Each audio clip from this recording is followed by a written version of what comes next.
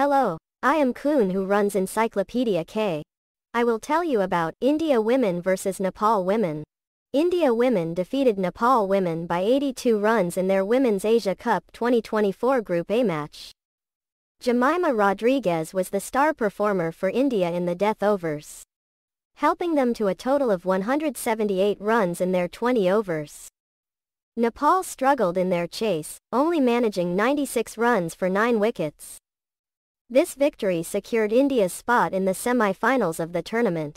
The match was broadcasted on Star Sports Network on TV, with live streaming available on Hotstar. India's dominant performance was led by Shefali scoring 81 runs and Hemalata adding 47 runs. Deepti, Radha, and Reddy were the standout bowlers for India, restricting Nepal to a low total. India women and Nepal women faced off in the Women's Asia Cup 2024 tournament. India, led by captain Harmanpreet Kaur, was the favourite but did not take Nepal lightly.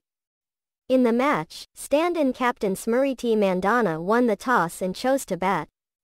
Opener Shefali Verma played explosively, scoring a career-best 81 runs off 48 balls.